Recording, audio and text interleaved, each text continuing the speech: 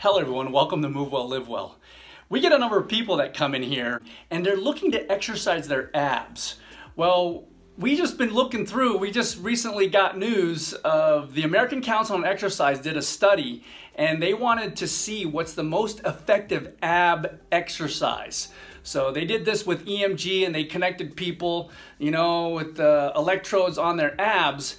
And they found out in this particular study by the American Council on Exercise that the bicycle crunch is the most effective exercise to hit that muscle activity for the abdominals. I got Dr. K here, so she's gonna help demonstrate so that way you know how to do it at home and put in this exercise in your repertoire of exercises for your abs. That way you can continue to move well, live well. So here we go with Dr. K.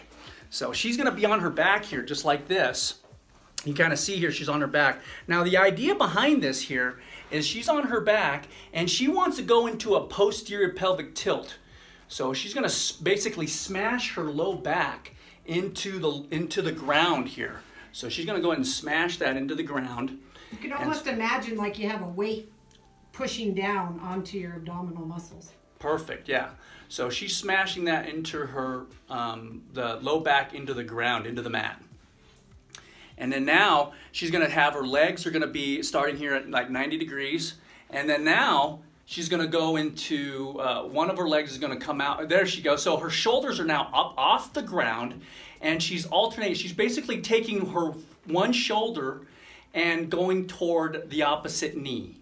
So right now her right shoulder toward her left knee, left shoulder toward her right knee, and vice versa. Start out with a set of 16, so that way you're getting kind of like 8 reps for each side. So one set of 16, and start there, and then work up to 3 sets of 16, so you're getting both sides. So if you can see here, her shoulders are off the mat the whole time. And you're always in that posterior pelvic tilt with the low back smashed up against the ground. And you can kind of see here too, she's not pushing on her head, she's just using her hands here to support her head and neck. She's not pulling her head with her hands or anything like that. Essentially, the key here is keeping the abs engaged the whole time in that posterior pelvic tilt, low back smashed against the mat, and her shoulders are off the mat the entire time as she does this. So again, left shoulder onto the knee, right shoulder toward the opposite knee, just like that. So one set of 15 to start, work up to 3 sets of, one set of 16 to start, that way it's even on both sides. You don't want to be crooked. So work up to 3 sets of 16. And man, this is a great exercise to add to your repertoire. I'll put a link in the study too by the American Council on Exercise on these ab exercises and their effectiveness, so that way you can take a look at it as well.